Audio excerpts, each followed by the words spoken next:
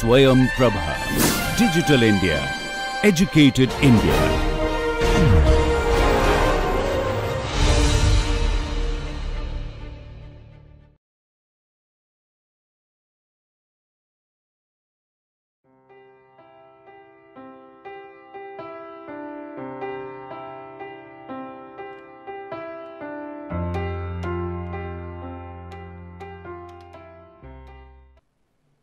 Welcome.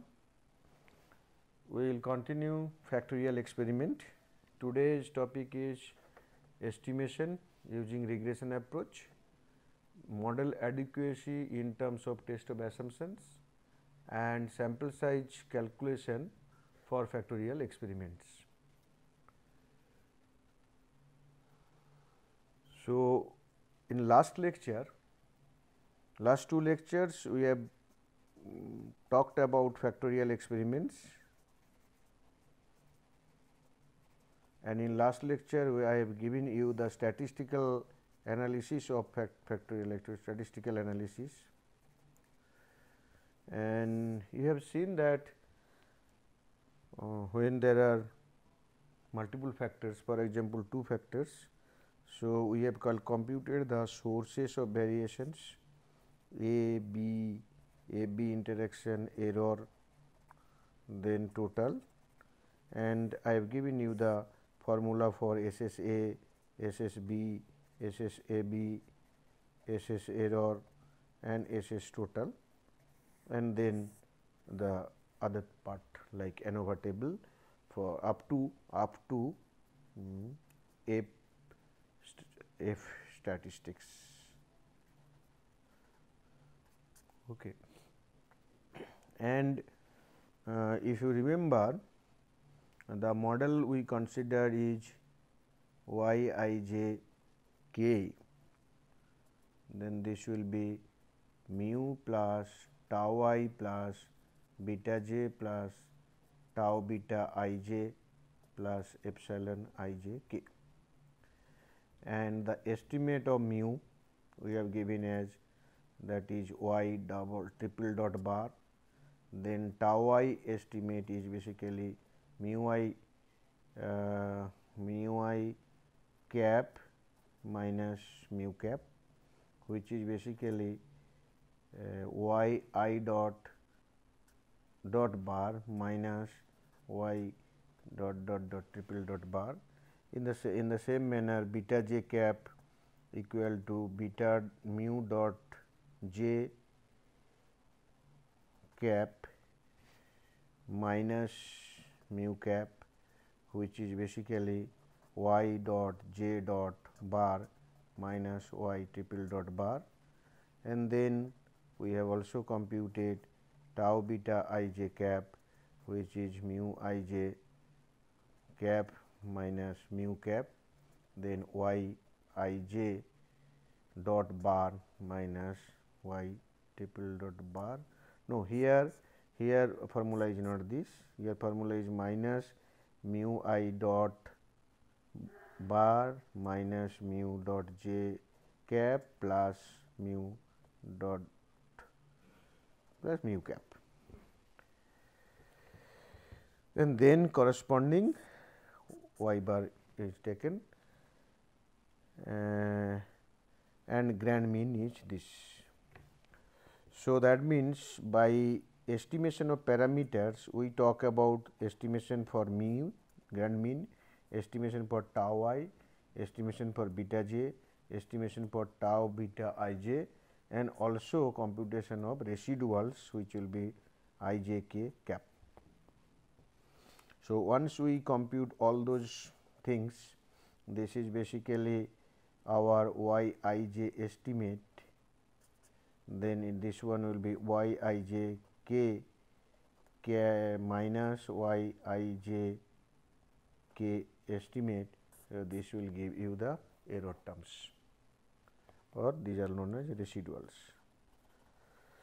So, what using regression approach we will show you that how this this formula are obtained, and then we will go for plot residual plots to check the model adequacy, and finally we will show you with how to compute sample size given the threshold mean differences or given the parameter population parameter values.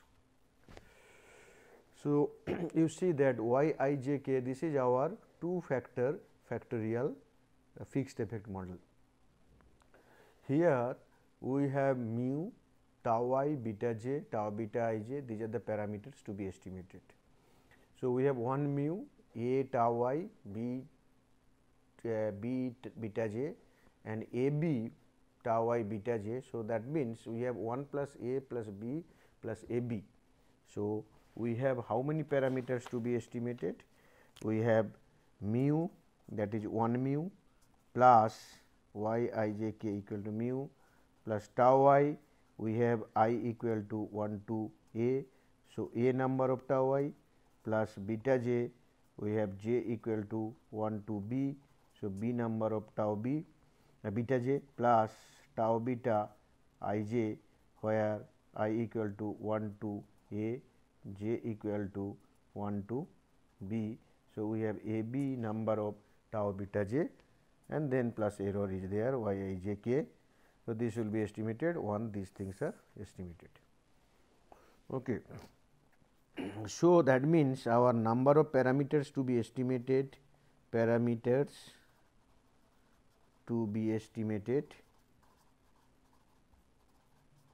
equal to 1 plus a plus b plus a b,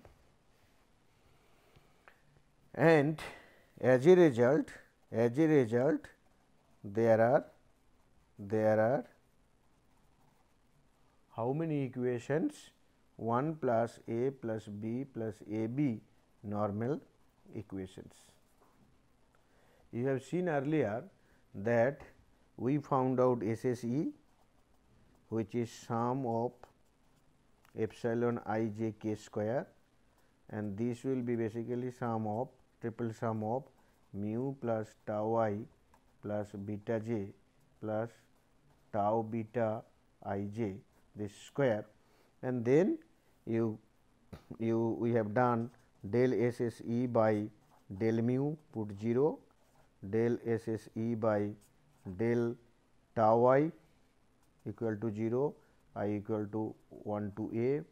Similarly, del SSE by beta j equal to 0, j equal to 1 to b, and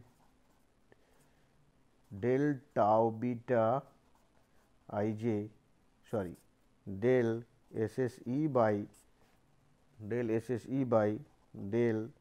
tau beta I j, this will put 0 and it will be I equal to 1 to a, j equal to 1 to b. So, as a result, this one gives one equation, this gives a equation, this gives b equations, and this gives a plus a into b equations. So, total you will be having 1 plus a plus b, a b normal equations. Okay. Now, using those normal equation and the constraint, so there are certain constraints. What are those constraints? Constraints are sum total of tau I equal to 1 to a, this estimate will become 0.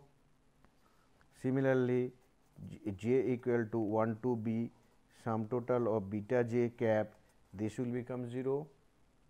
Similarly, tau j I equal to 1 to a, tau beta I j, this cap, this will become 0, and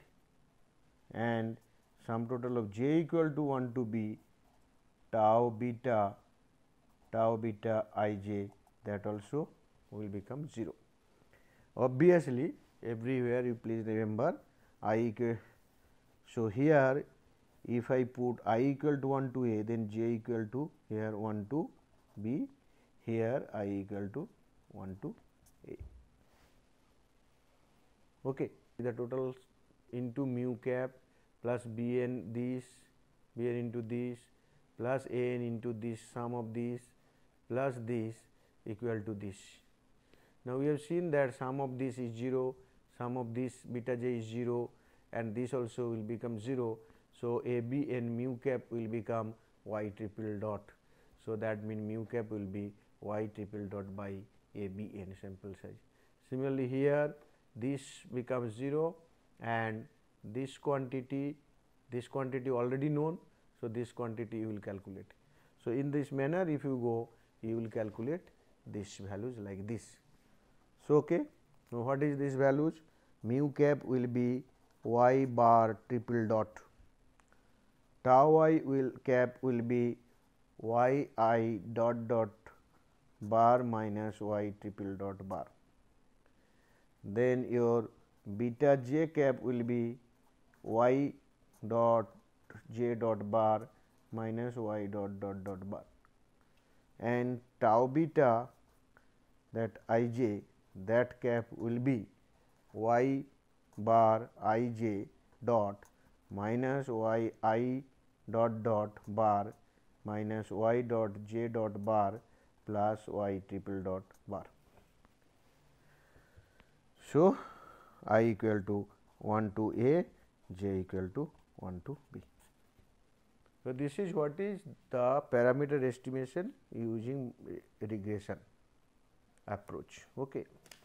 So, as I told you in the first, I started with this, I told this one that y I dot bar minus this. Okay. The same thing, these equation what we have written here, these equations using the regression approach, we are also getting the same equations. Okay. Now, I will show you one example and how do we compute all those parameters as well as their errors. So, this is what is the example which we have discussed earlier. Here basically shelf life is a response variable, pressure with 3 levels, temperature with 3 levels, controllable variables, 4 replicates in each experimental setting, and then these are the data, hypothetical data we obtain. Now, using this data set and the formula what we have discussed here in regression approach, these formulas, using these formulas with the data set, we will be in a position to compute all the parameters for this 2 factorial experiments. Now, see what happened here. This experimental data you know. What we have done here, we have created row total, row average, row treatment, column total, column average, column treatment. Okay. So, row total you see, ultimately you see the data set here. Data set here, row with respect to low, with respect to medium, with respect to high, column with respect to low, respect to medium, respect to high for temperature. Then row total for low will be total of 1, 2, 3, 4 into 3, 12 observations. Similarly, column total will be for another 12 observations. So, we have computed here. So, 30 plus 55 plus 26 plus 80, this is what is the cell total, which is 191.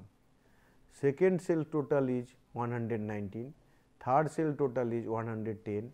You sum up 191, 119 and 130, 110, what you will get? You will get 420. So, that means this 420 is sum of all the values related to pressure low. Similarly, second one is sum of all the values related to pressure medium, all the values related to pressure high. So, these are all row total. Now, row total 420 divided by 12, because there are 12 observations, will give you 35.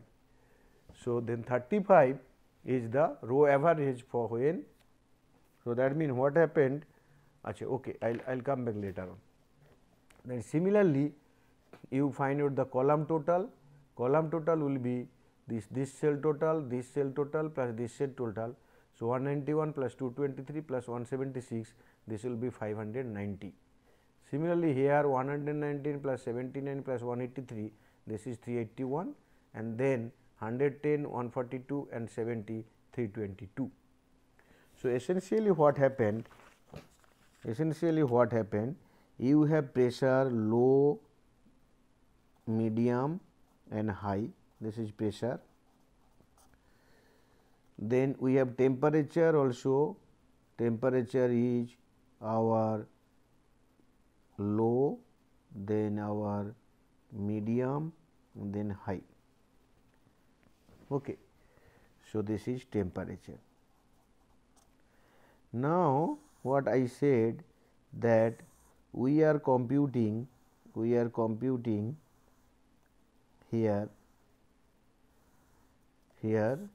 we are computing row total. For the first row, this one is 420. For the second row, this is 444. For the third row, 429. Similarly, we got column total. Column total is here we got 590, then 381, then 322. Then what is the grand total? Grand total is sum of row total or sum of column total. This is 1293. So, in addition, we have computed cell total, means there are 4 observations, one the total of that 4, total of these 4, total of these 4, like this. So, cell totals are here it is 191, then here it is 119 and here it is 110.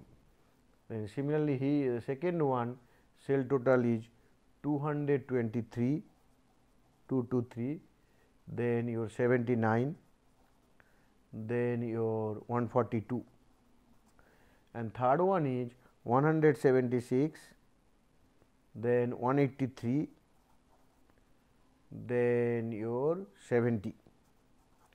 So, 191, 223 plus 176, this 3 plus 1 4 plus 6 10. This total gives you this total gives you this total gives you this total gives you this, like this. So, first you calculate row total. This row total is y I double dot, that is what is row total. Similarly, column total is nothing but y dot j dot, this is our column total. Then what I am saying, you find out row average y bar I double dot. So, this is your row average. So, how do you compute the row average? Similarly, find out row column average, this equal to column average.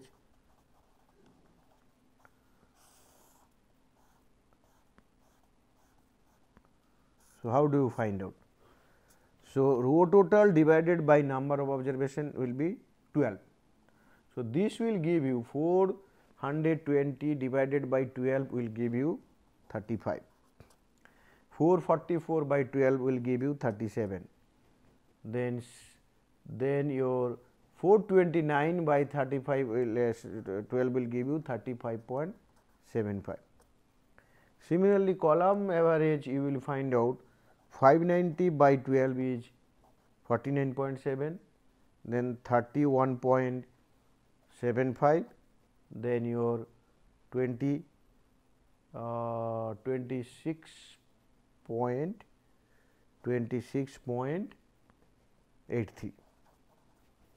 26.83. Then you find out the grand average. Grand average means 1293 divided by 36, because you have A equal to 3, B equal to 3, N equal to 4. So, A, B, N equal to 36. All total is to this divided by 36, this will give you 35.92. So, from parameter estimation point of view, this one is your y triple dot bar, which is an estimate of mu cap. Now, what happened? We try to find out row effect. Row effect means what? That is basically tau I cap.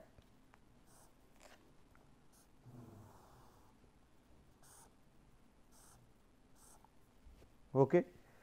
So, similarly, find out the column effect. This is nothing but beta j dot beta j cap.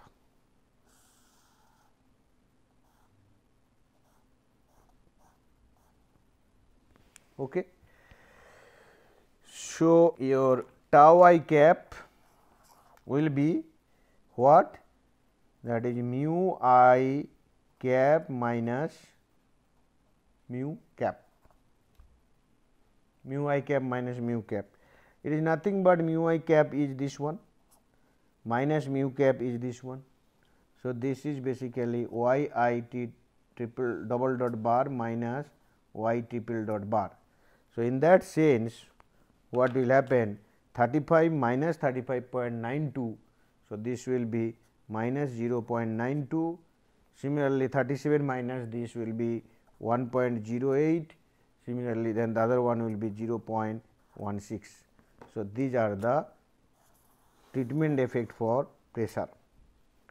In the same manner, if you subtract the column average from the grand average, what you are getting? Here you are getting 13.25, here you are getting minus 4.17 and here you are getting minus 9.08. These are nothing but the beta j cap, that is temperature effect. Interestingly, if you sum up this tau I, this plus this, sum will give you equal to 0. Here also if you sum up, this will give you 0. So, that is the restriction. So, from parameter estimation point of view, mu cap is known now, that is your 35.92, then tau I cap 4 values are known, 3 values are known, minus 0.92, 1.08, minus 1.16. So, this is what is tau I, and beta j cap point of view, you have 13.25 minus 4.17 minus 9.08.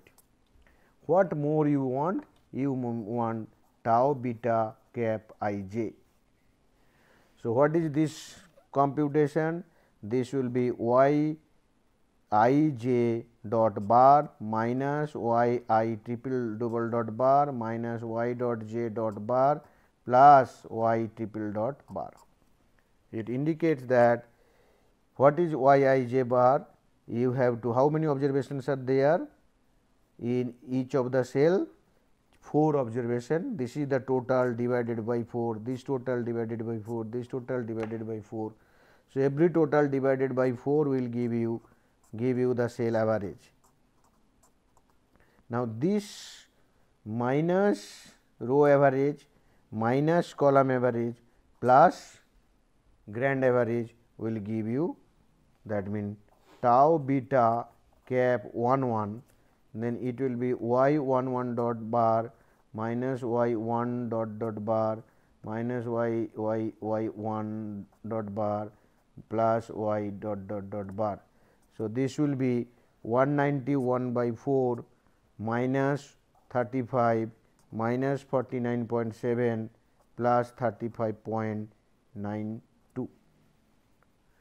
This will give you a value called minus 0.50. In the same manner you compute other values.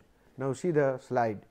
So, we have these are the treatment of row treatment pressure effect, column treatment temperature effect, and these are the cell treatment effect, interaction effects. So, there will be how many interaction effects? 3 cross 3 9, 1 2 3 4 5 6 7 8 9. Now, you sum up across rows, this plus this will be 0, across column this plus this will be 0, these are the constants are satisfied. So, this is what is your parameter estimation in 2 factorial design with different levels. Okay. Now, what will be your predicted value? Predicted value will be, you just see, predicted value will be nothing but the cell average. Cell average will be the predicted value, because if you see that the formula So, y I j k equal to mu plus tau I plus beta j. So, tau beta I j plus epsilon I j k. This is what is the predicted value. Now, if you put this, suppose y triple dot bar plus this one y I double dot bar minus y triple dot bar plus y dot j dot bar minus y triple dot bar plus you put y I j dot bar minus y I dot bar minus y dot j dot bar plus I dot bar, this one, then plus error plus epsilon I j k. So, this one, this will be cancelled out, this and this will be cancelled out, this and this will be cancelled out,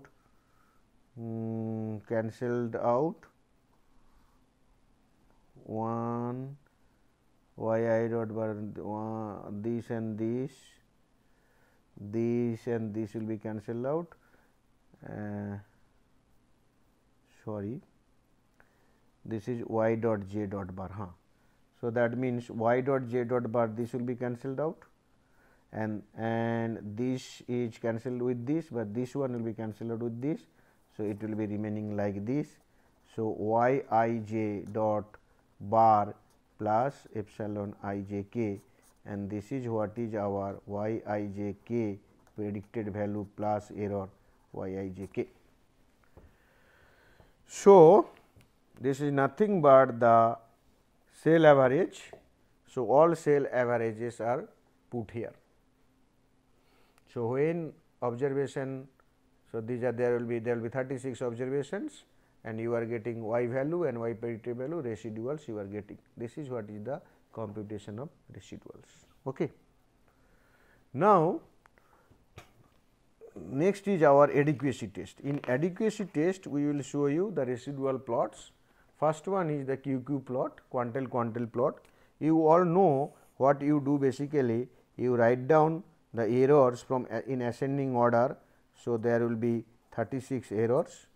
So, you write down from ascending order, mean suppose error, if I say error, if I write that residuals is E I and ascending order this, and then you 36 is this one, and then you find out I minus 0.5 by n, here n equal to 36, then you will be getting cumulative probability, and then find out the corresponding z value, assuming that errors are normally distributed.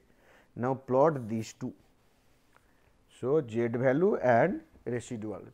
So, this is what it is plot here, and we found that there is a fit line, straight line fitting to the origin. So, it is basically it is normally data normally distributed. Similarly, plot of residuals, you see the residual versus y predicted. So, you have the y predicted value, you have the residual values. So, you plot residual y predicted, there is no pattern. So, it gives us many things. For example, that basically talk about that that data independent and those kind of things are, it is this one is done. Okay. So, now here if I go for residual with individual that x values, so it will give you that across x whether the residual is showing a constant variance or not. So, from the plot here we cannot say that there is a change in variability of residual across pressure, but in case of across temperature there is little change, but maybe that change is not that much significant change maybe, but you require some other kind of test to check whether there is the violation of homoscedasticity here or not, but from the plot there is slight difference. Then another important thing is that sample size calculation. So, in like one way ANOVA we have given you the sample size calculation when there are two issues, when if you know the tau I beta j and tau beta I j, these values are known, then you will use one kind of formula. If the values are not known, then you have to and the difference between two treatments or two means are given, either row means or column means, or the interaction affects the difference given, then you will be using another kind of formula. First, I will let us see that if we consider that the difference between any two row means is d, then the phi square will be computed like this. What is this phi square? N b d square by 2a sigma square. Now, if the difference between any column means is d, then it will be n a d square by 2 b sigma square, and if it is any two difference of any two interaction effect is d, then the minimum value of phi square will be n d square by 2 sigma square into a minus 1 b minus 1 plus 1. This is what is the results obtained from statistical theory. Okay. So, then once we know phi square, we know the phi, then we know the what is the sample your degrees of freedom, numerator denominator degrees of freedom, and then using the OC curve we will be able to find out the beta value. For example, if you choose a particular alpha and know the beta phi value, and then knowing the degrees of freedom nu 1 and nu 2, you will be knowing that what is the probability of accepting a false hypothesis, that is beta, that can be computed. So, in this table we have given the, suppose the tau I beta j and tau beta j, these population values, parameter values are known. In that case, you use this formulation and use the chart also, but it is hardly known, because it is difficult to know. From the data what we know, that we know the estimate of this, and then we will choose a particular difference. Now, in this example I will show you only the, suppose if you go back to the parameter estimates, you see the treatment effects, temperature treatment effects are very large, and also you have seen in the two factor analysis of variance that temperature effect is significant. So, we are now you finding out the that this one the sample size we in example considering the temperature level and its levels. So, suppose 40 hour, that means that if the difference between mean life of a perishable product for between two temperatures is this 40 hours is the acceptable one, and if we assume that the standard deviation is 25.